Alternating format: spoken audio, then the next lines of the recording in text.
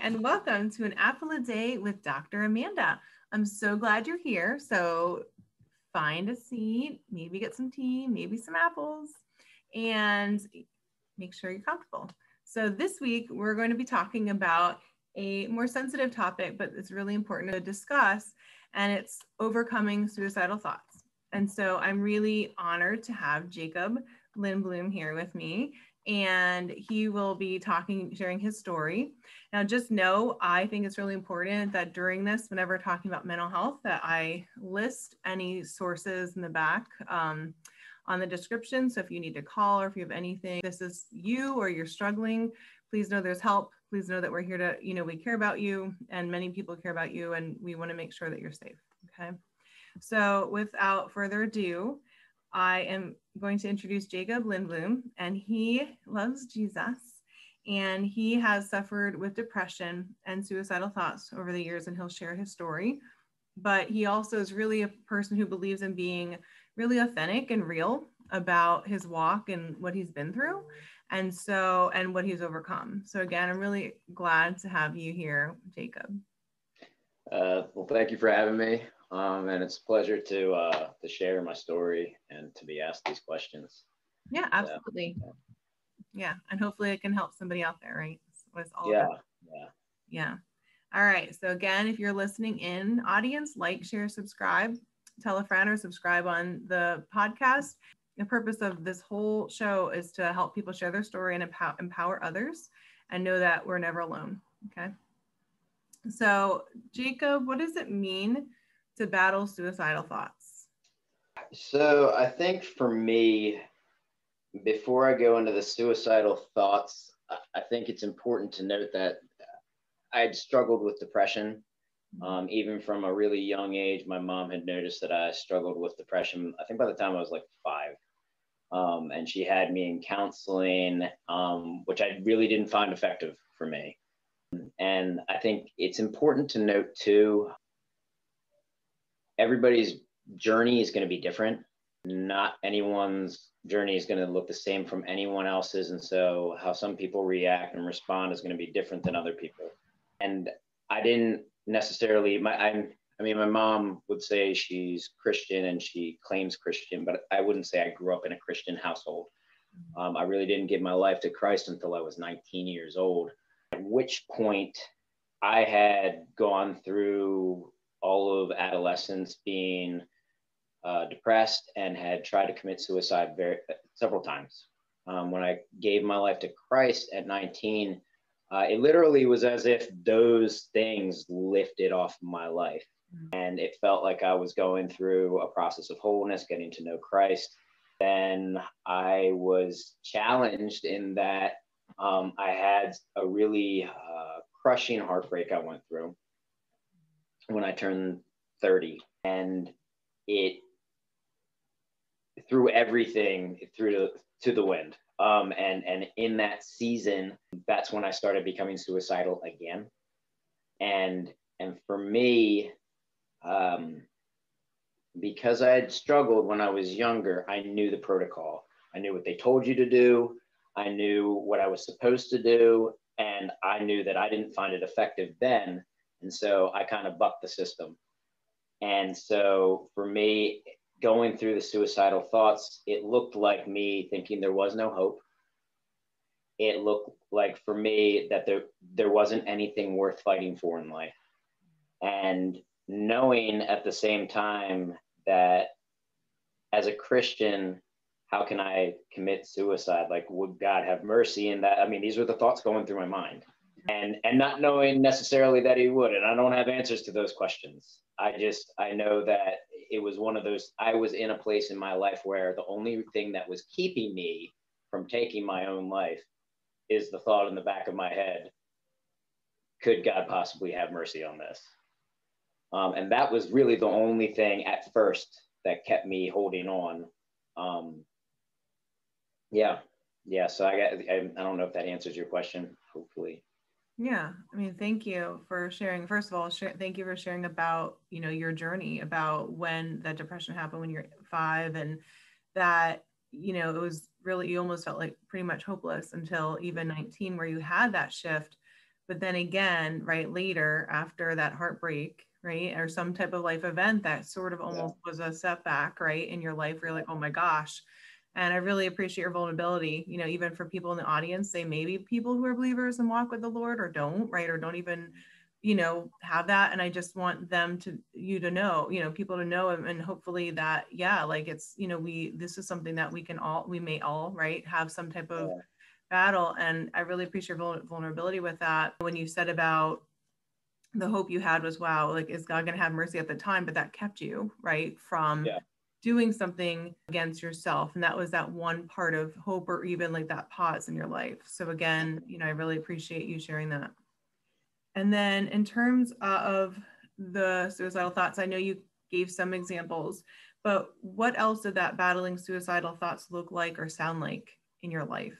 So for me, initially, the biggest thing was, well, could God even have mercy on this? And just because of the nature of the way things happened for me, when this heartbreak happened, and this was not like, you know, like a 6-month thing or a small event, like this was 3.5 years of me. I don't remember going more than 10 minutes without the thought of, God, please just take me home. I don't want to be here for 3.5 years. That's a really long time. I would go to sleep with that thought. I would wake up to that thought. And so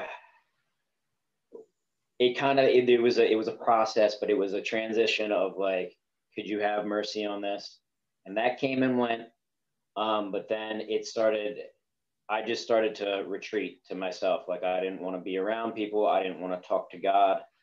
It wasn't even I'm mad at God. It was, I'd been so disappointed and so disillusioned. I didn't even know how to even start to try to talk to God on this issue. And so I stayed to myself. I went to work. Yeah, it was pretty, like, I went to work and stayed as busy as I could at work. And then when I was off at work, I would normally go to the bar, not to get drunk, but I knew that if I had a drink or two, it would make me sleepy. And that was enough to just go to bed until I had to work again. And I didn't have to think. And that was the hope. You know, I didn't want to have time to think about anything. And so it actually ended up being me entertaining the idea of actually trying to pursue another relationship that went exactly the same way in a really expedited form. But it was like so much of a like, God, like, is this cycle ever going to stop? You know, and I'm trying to kind of consolidate things, but this was actually a cycle that was present in my life previously, and it didn't seem to change no matter what I had tried to do differently. And so when I got really crushed when I was 30, it was one of those things of like, this was the very thing I was asking you to break in my life. And I've done everything I know to do things differently, but the result is exactly the same. And the process of how it happened is exactly the same. And I'm not understanding like what's going on here. And so as I'm retreating from God, and then now I'm in this new relationship and it happens the same exact way, I came to this point of just saying, God, I can't hold out any longer. Like, either you have to step in, or I'm not just checking out, but I'm taking my life out. And it was probably within a day or two, like, his presence just broke in, and I could feel him in a way that I hadn't in a long time. But I actually made the step to ask, like, tell him, you have to do something, like, in me. And it really became a time of really learning how to hide in him again. I mean, I'd been hiding for a long time, but I've been hiding away from him. But I was learning how to hide in him. And even as I started going through that process, and that was probably a year, maybe even a year and a half of that alone. And then I just remember I was messaging a friend. I hadn't talked to in a long time, and just wanted to know how he was. And he responded to me, "Hey man, I'm actually not doing too good. I've been having a lot of thoughts about taking my life." Wasn't a Christian friend. And as he was sharing this, I'm trying to process, like, how do I even respond to this? Because number one, I know he's not a Christian. And number two, I can't say that like necessarily my approach was the best. I don't know what to tell him. I know that I'm finally getting out of that season. And I really just felt strongly that the Lord in that moment, he started speaking clearly to me on how not only myself, but so many seek their peace and their rest from death. They think that there's a solace, there's a rest, there's a peace that will be found in that. But the Lord was very clear with me. He's like, intrinsically, that's not true. Because every time we lose someone to death, there's something that screams in us and rails oftentimes against him of like, how can we lose him? It's not natural. Death is not natural. We were never created for death. That was part of the curse. It was part of the fall. But what has happened is the enemy has tricked us. Jesus said he came to give us life and life abundantly.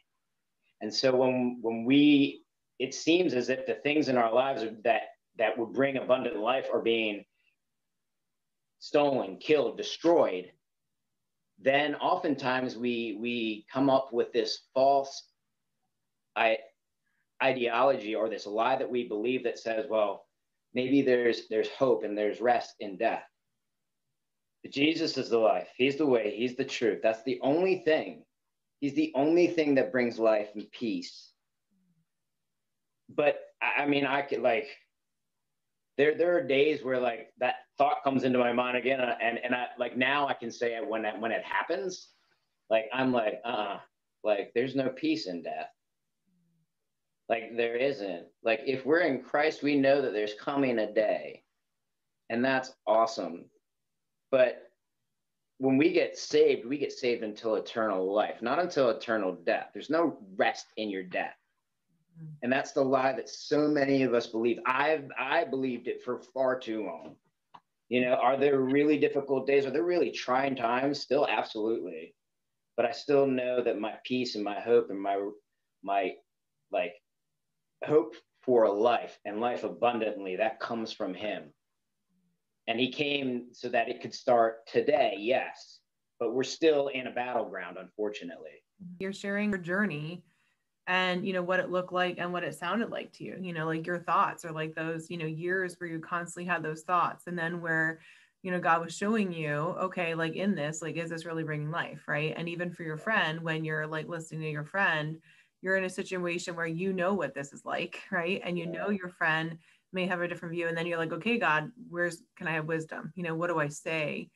I'm going through this, like, what can I say? And I think that's powerful because, people in the audience, again, may or may not know, Lord, or they may be struggling and being like, where's my hope? Or like, how can I, like where you talked about, like, sometimes we think, oh, if this just all ends, it's done. Right. Versus like the other side of it where there's life, even though there's that struggle that you're talking about, to understand that. And that's like part of that overcoming that you've been working through. So I think that's, absolutely what, you're talking about, which is raw and real, and helping people know that, because we don't share this enough sometimes, right? Like we say, oh, even as believers, oh, we're good. And people see that. And yes, there is joy and peace and righteousness in the Holy Spirit. That's what we have inside of us, life. But getting there, right, and understanding that oneness, like you said, are not hiding, like trying everything else but God, and then even learning how to be right in that relationship with God and how he is, that peace that takes time, for us to undo that old mindset. So I think that's absolutely, realistic and authentic. So. Yeah. One of the verses, sorry, I don't know the address of the verse, but where Jesus says, those of you who are weary and heavy burden, come to me and I will give you rest. Like that's one of the biggest things, that I'm learning really is true. You know, that, yeah, like I'm still learning through this process, and just still learning through this whole complete like mind shift of like, no, they're really, outside of Christ, there's no rest and peace. Like death won't give you those things. You know, it is the exact opposite. And we know it. We know it. We know it when we lose people to death. We know it even when we lose an animal to death. Yeah. You know, that there's something not right with this. Like Yeah. we know something's not right with it. Mm-hmm. And honestly, if I'm honest with myself, I can't speak for everybody else. But I feel like when I hear the response, oh well, you know, they're in a better place now. If I don't know that they're with Christ, no, I don't. And I feel like most people say it to make themselves feel better. Yeah. I could be wrong, but that's how I feel when I hear that response. And the truth is, it's because there really is not going to be that peace and rest unless you are in Christ.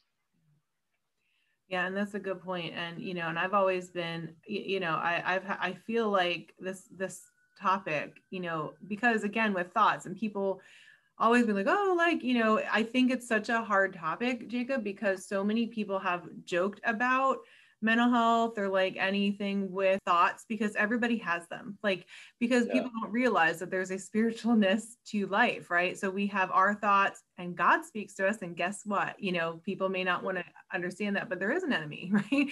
And there are Yeah. things that happen now, that's destroyed, but still tries, to, do stuff. So people get afraid, or like our wounds sometimes, speak within us, and so people get afraid if they're having any type of thought because they're like, oop, are people going to think I'm crazy? Am I going to be put away? Are people going to stop being my friend? And, there's been such a stigma. And I feel like we're at a point now where we have to stop the stigmas, and be able to talk to each other real, right? Like, oh, things are great. Yeah, yes, you're blessed. But, how are you really, how are you really feeling? What are you really thinking? And I think that's a big missing part, not even just with faith, but as a society, we do that. And it's like, and the bigger part, which is not part of this topic, but I'll go there because we're here, is that the biggest piece is that mental health and trauma, and I'd say sexual trauma, has impacted our families and generations so long. The big issue is that people don't know what to do about either. And why is it? Why is the voice stolen from people all over the countries and nations? And why is this an issue everywhere?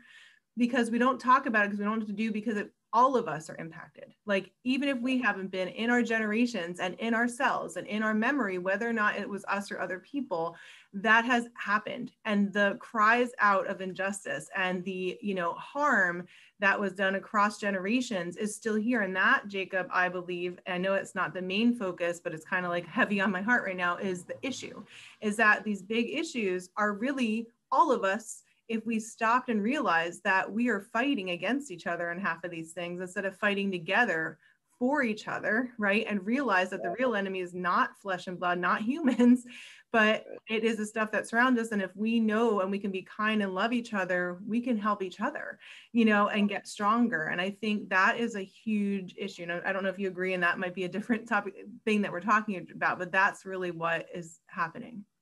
No, I mean, I think that's a really big thing.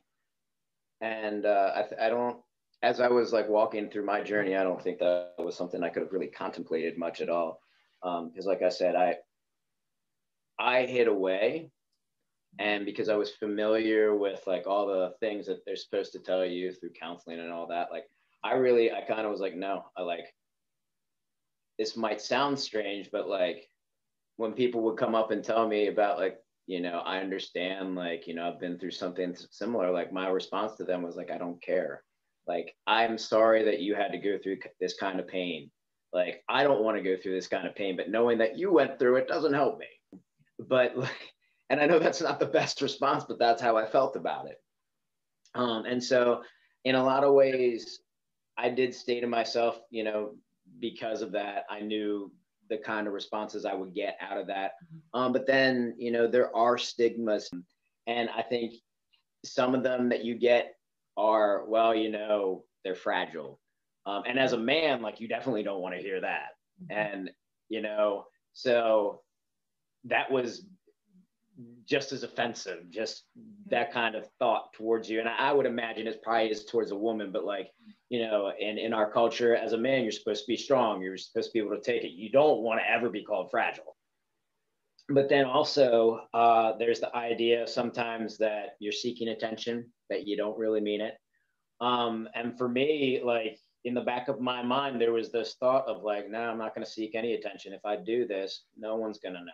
I'm just going to go for it. And so, but in terms of what you were saying, like even as you were sharing it, like there is this the secretness and this quietness about it. Quite honestly, because we as the body of Christ really haven't learned how to do community well, and to talk about these things, whether it's, you know, mental health or sexual abuse or even just sex in general within the church. Like we don't know anything about it. So we just like, all right, well, the urge is there. So we go after it when we should be fathered and mothered in these things and taught by our brothers and sisters. But because nobody's done these things for so long, nobody actually has the answers to it. Yeah. But if we were in true community, and so as I say this, I want to just say, I definitely believe there are valid places for counseling. But when we're in true community, I feel that most of the things that modern day counseling does for us today would actually be taken care of amongst ourselves. Because when we learn how to relate to another well, then a lot of these things are worked out just in relationship. Is mentally ill, or if there's sexual trauma, that is a really heavy burden to carry with someone. It's heavy to carry by yourself, but I think for a lot of people, they're just like, I don't know if I can handle all that. Yeah.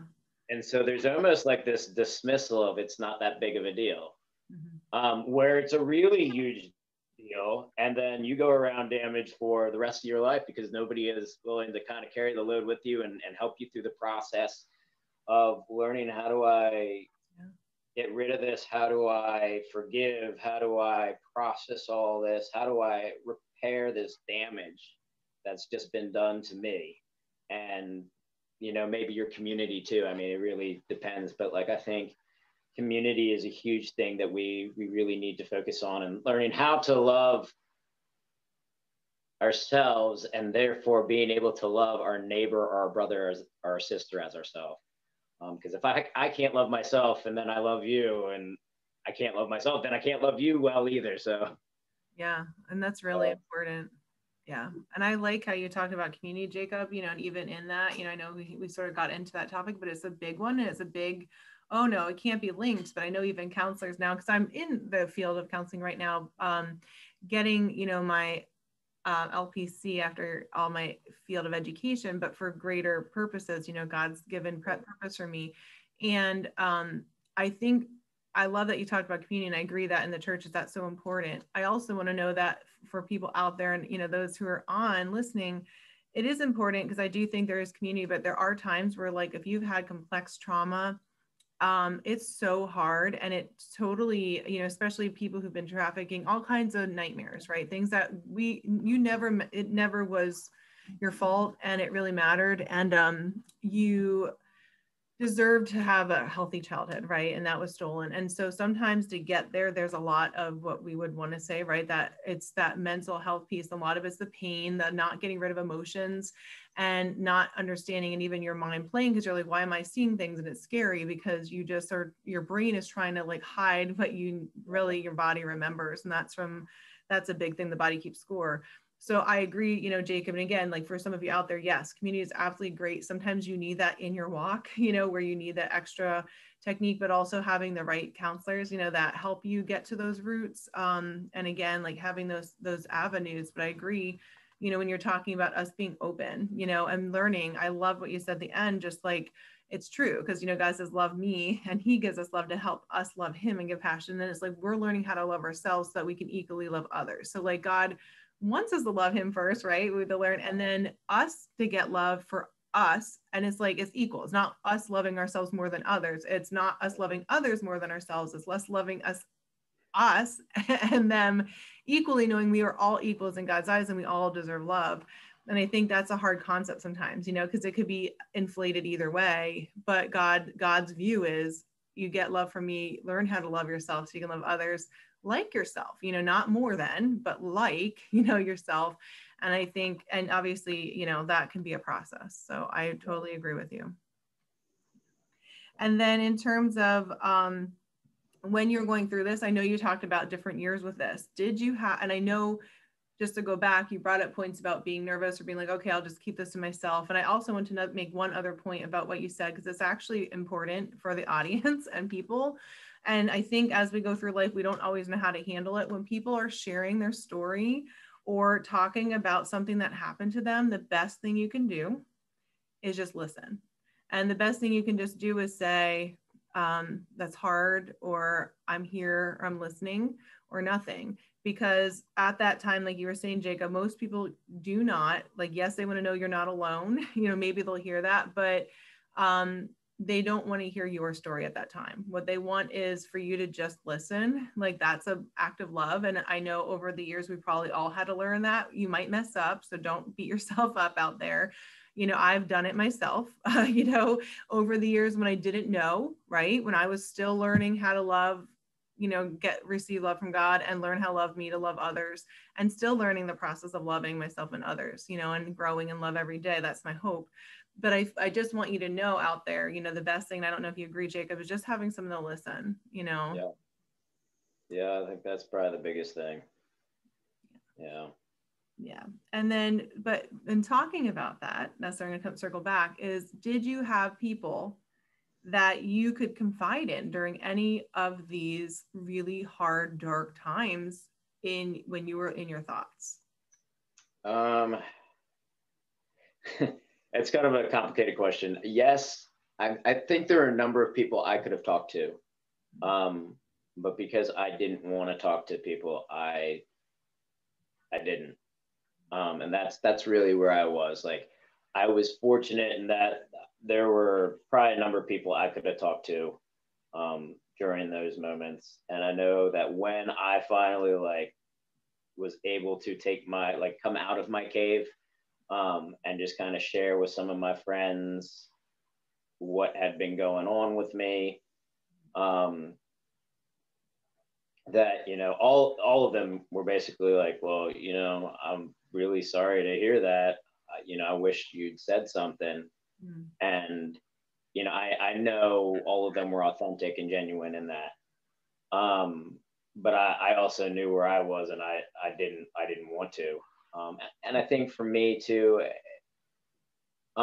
because at that point, like especially right before everything kind of blew up in my life, I considered myself to be a fairly strong Christian.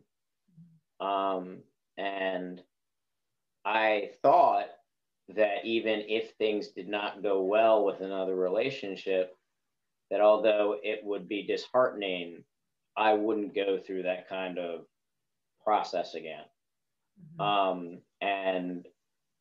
And so for me, it was really a shameful thing, especially with my Christian friends, to even bring it up, because I was finding myself in this place again when I thought like I was not perfect, but at least I thought I could handle it better than I had previously. Sure. And so that was part of why I, stayed mute on the subject then. At least with my Christian friends, that was a big thing for me personally. But yeah, yes, I did. I just was not willing to reach out. You picked up, and I appreciate you sharing about that, about, okay, I just hit it. But I think you brought up a big point, and it hits everybody. The secrecy, what really causes secrecy is shame. And other people knowing if they're shame, because all we keep teaching each other is shame if we keep secrets, right? Whether it be mental trauma, like mental health, the trauma, the secrecy in right organizations, or the power struggles and all this stuff that really isn't meant to be. We're meant to be taking care of each other.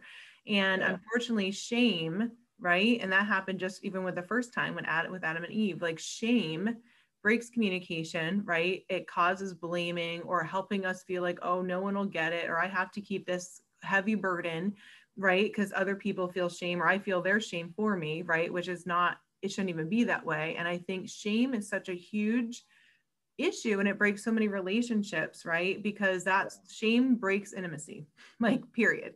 And I think that's what happens, right? And that's even with God, like shame breaks intimacy. And that is what, when we break that, right? When we break those patterns, or even like in community, we stop shaming everything, because that's why people don't come out when they're struggling with horrible things, because it's shame, right? That's the big blinder, I think, that people right away go to. And I think you brought up the biggest word, right? Even I think, because shame causes us to keep hidden or keep quiet, or other people are like, nope, you can't talk about it. Like, we know something's there, but we can't talk about it. And I think that's powerful. Like, I don't know if you agree, but shame keeps us from seeking help. Oh yeah, absolutely. I mean, that was probably, it wasn't even like seeking help, but even having an ear to listen to amongst my Christian friends, like I didn't want to talk about it. And like amongst my non-Christian friends, I could talk about it more freely, to be honest. Yeah. Because I mean, I work construction. So, most construction guys are pretty, I mean, they don't share their feelings, but they're pretty raw and real about stuff. So, you could say whatever, or you could be next to someone at the bar and you can tell them, and, they'll share their sorrows too. But like, you know, for me being like, for me, to be honest, a lot of it might have even been personal. Like because I felt like I had at least reached a place where I thought I had been healed, that there was healing in my life. And so for me, like even as like I'm walking out healing now, like I am much more, I don't ever feel like I thought I was really prideful about it, but I thought that at least that was gone in my life before. But now I'm just like, you know what? Who knows what's still there? And so, I just approach things much more gingerly than I did before. Yeah. So yeah. No, but it's really good. I appreciate that, because again, and I think it's important to know, we want to be open. I think no matter where you're at, like hearing each other, right? And I think that important piece of communication that you really said, like sometimes when you're sharing it, you felt shamed in some communities and not others, and it shouldn't be that way, right? We have to be able to figure out how can we have people come there, still obviously if we're, enough faith to be able to do that, but walk with people Yeah. and also hear them, and then also model, right? But also be honest and go through it together, right? And walk that way. And that takes wisdom, right? And it takes, sometimes we make mistakes of that, but if we're willing to learn from each other and hear each other, I think it'll help a lot. So I appreciate you sharing that. And then again, I know you talked about finding support, at different places. And you talked about barriers, that you've had, and especially with, family or friends, or just how, even people, right? Shame and other thoughts. And I guess, even that stigma, I know we talked a lot about it. And so I guess just, as we're concluding or looking at these last parts of it, I just kind of want to ask, like, you say you had a friend, say I came to you right now, right? And I said, Jacob, I've been struggling with suicidal thoughts, and I just have no hope. And I feel like it's just whatever. Like, I just am done. Like, death is going to be a better ending for me. What would you say or do? Or like, what would you say to that person, or what would that look like? So I think I'm really just gonna kind of reiterate what I was sharing before, with the friend who had shared with me that he was, having suicidal thoughts, and ultimately,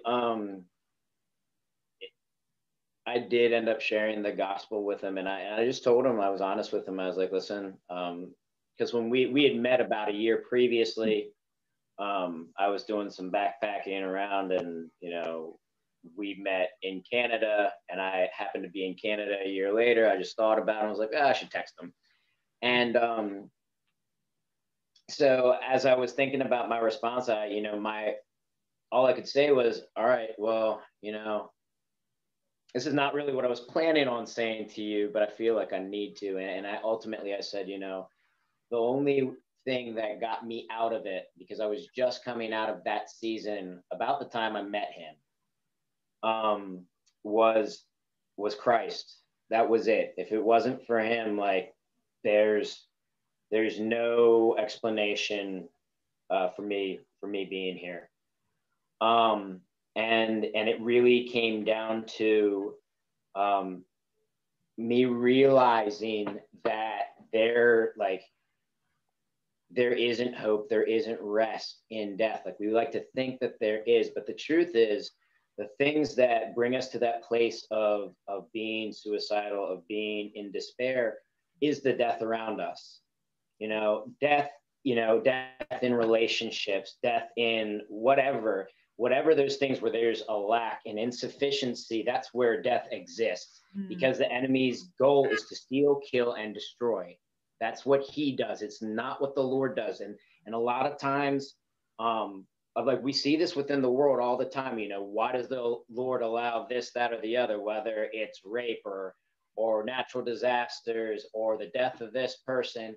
And not a single one of those things is because of God. That is not his nature, but because we are in a fallen world, God may permit some things at most times, but to be honest with you, most of it comes from the enemy. And that's what Jesus came down to show us, how we were to reverse it or to go to him with things. I don't understand all of it. I know it. Like I probably pray for 200 people and I might see 5 healings, but the fact that I see 5 is enough for me to know that he's still good and he's still true. And I want to see the 200. So, I'm going after that because I realize that the life is in him. Yeah. So when I realize that he's not the cause of those things, or even when we talk about natural disasters, Jesus said, speak to the storm. Oh, stop. So and I know that gets into a whole lot of other stuff. Yeah. But most of what happens in the world today is because we're not being who we were called to be. Yeah. And so we allow death because we think it's just natural, but it's not. Right. But when these things are stolen from us and we are seeing the death of things around us, we start believing, well, maybe death is a better place. Maybe there's rest. Maybe there's hope there. And so my response to him is that I know you think that there's hope in those things. I know that your thought process is that there's a rest and peace there and that it might be better than this life here. But the truth is, what you really want is life and life abundantly. And that's what Christ came to offer. It won't be better on the other side. Mm-hmm. Death will actually bring more of what you hated here. Right. So here on this earth is as close as I will ever be as a Christian to hell. Mm-hmm. But on this earth is as close as you'll ever be to heaven on this earth if you're not a Christian. Right. And so, yeah, there are some horrible things here, but realizing that no, our rest really is in coming to Christ, and our peace is really in coming there. And yeah, that's all I got. Thank you. Well, in terms of your friend, then I'm curious, how was his response? So it took him a couple of days, but his response was, I'm actually curious, because these were things he'd never heard of before. Oh, yeah. And I feel like that's a lot of people. Yeah. I feel like that's most people. We have this presentation of the gospel of go to Jesus and get saved. What does that look like? And I don't really feel like that's even the gospel. Why is Christ the hope of the nations? Yeah. What are the nations hoping for? Most of them are looking for hope and peace and justice. And that's what Jesus is. He's all those things. Right. You look in scripture and that's over and over and over again, it talks about justice. Yeah. He is a God of justice. He hates injustice. He talks about it all the time. Absolutely. He is a God of healing, And you see Jesus doing this, and Jesus came down, limited himself to the abilities of a man so that he could demonstrate what we're to do, not what God can do in a man's body, but what we can do when we partner with him. And so we realize, like, those things we've been struggling with, at least physically in our bodies, like, they can be healed, you know, and he is hope. But if you've never heard that that's what he does and who he is, and that what we're called to, and that's what the kingdom of God is, you know, then all you can equate the gospel message to is, oh, well, just put your faith in Jesus and you'll be saved, whatever that means. You know, that's my feeling on it. But like, what does that mean? I feel like for me, just realizing that, like, okay, like, I say these things, but what does it mean? And realizing that that's why I do have a hope. Yeah. Yeah. So yeah. That's good. Yeah. And that's the hope. And I love that, you know, and a lot of times, sometimes we have that all twisted, because it's like, when you think of God, God is like, the earth is his footstool, right? He's all over the place. He's omnipotent everywhere. And he's like all pure, but he can handle, right? And Jesus and even the Holy Spirit can handle any of our hardest times. And, you know, the biggest thing about it is, you're right. Like, God loved us so much that he was in love with us to bring us to him. But that, you know, we are overcomers because of what Jesus did. And Jesus overcame even before it. He chose to go on the cross because he knew that's what the redemption was. And he chose, and he, even at his last breath, that's what I love, what God's been just showing me over and over again. He won in that too. He won in the whippings. I mean, the suffering we'll never know, but he won in that. When he took his last breath, Holy Spirit went everywhere, you know, broke down the veil, and Jesus went through the gates of hell, and he was victorious then. He just got the keys to say, I'm giving dominion back to my children, right? Yeah. And that's what I love. Like, that was a new flip for me, where God's like, oh yeah, like, Amanda, you got to get this, go through the cross. Like, it's so much powerful. And then, because Jesus overcame, and he went through death to overcome, and he doesn't, you know, we can overcome before the death. Like, he actually gave us life before death to say, you already died, I'm giving you life. And then we overcome by his blood that is powerful and sets us free from all darkness and all that stuff. But we also overcome, and we're overcomers in our story. So those of you, you know, wherever we are, we're all called, we all have superheroes. We all have something on the inside of us that no one else has. So that's what the battle is, because God brought goodness to the kingdom, and he wants all of us to rise up to be who we're called to be, to make the earth, right, full of life, and make the earth, you know, green, and make the earth different, and work together as community. That's what we're called to do, walk with God and each other. And when we can learn how to do that and love each other and not have offense, that's the kingdom. You know, the kingdom is the good news that Jesus did for us so that we could live in victory.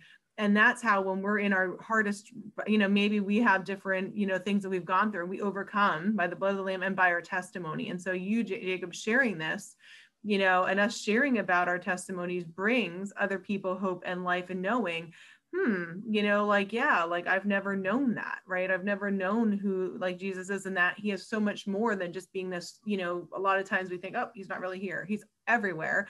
But again, like, us not hiding, or us like actually coming to him. And a lot of times it's like getting past all the idols or relationships, or, you know, ourselves, like getting past ourselves, getting past all the things we think are going to give us anything. And when it's all taken away, right, it kind of shows how, whoa, like, what do I have, right? And sometimes that happens because God's like, I want you to know, like, you lack nothing in me. And that takes a journey in and of itself. So anyway, but no, I really appreciate you sharing that, because I think that's a lot of it, you know, that gospel. And I'm glad that your friend, you know, is able to hear that, and at least you know, start to learn. And so, Jacob, you know, just really for our last part, I don't know if there are any resources. I know you talked about the Lord, or anything that helped you during your time, or if there's one wisdom tip you want to tell the audience. Honestly, resources, just the Bible. Mm-hmm. I think, if anything, if you're in a place to hear it, don't hide away like I did, because I know that just compounded the issue. Like, if you're gonna hide away, learn to hide away in Christ, because he's the one who can soothe the pain when it just seems unbearable. And it's not a magic fix that it's going to take it away right away, but at least, I mean, he really is the best friend that you can have in helping you process through things, or just at least making it so you can stand another day until things start getting better, and he can start taking you through the process. And if you can bear it, then stay in community too, and be open with others. And for those who are listening, like, do just that, listen, and just be there for them. Good. Well, thank you. So again, audience, I am going to have across the screen numbers. You're not alone. We care about you. I'm sure we may not understand, but we want to give you hope today. And again, that number's there. Please, call. Your life matters. You're incredible. You're important. There's no one else like you on this earth. And you do matter. And I know if you're in that pit, you may not want to hear any of this, right? But all I pray is that something stuck out to you today, and that you can, another night, right? Another day, and that you can call, and that hopefully you have somebody there for you.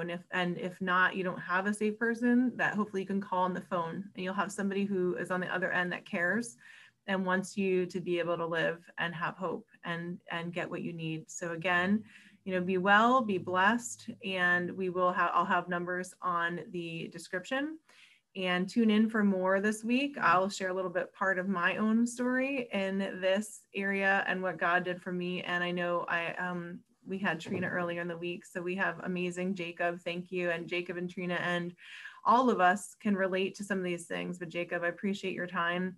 And again, if anybody, I don't know, if anybody did want to get a hold of you by chance, would you be willing to share your email, or how would you like them to get a hold of you? Absolutely. You want me to share it now, or do you? I have it, so I'll put it. I just want to make sure. So I'm going to put Jacob's number on. If you're men out there, women, I'm sure there might be more men that might say, hey, and you don't know who to get a hold of, or you just need somebody, Jacob is willing to give his email as well as another resource. So again, take care, and thank you, Jacob, for your time. And be well, audience. Thank you. Yeah. Bye.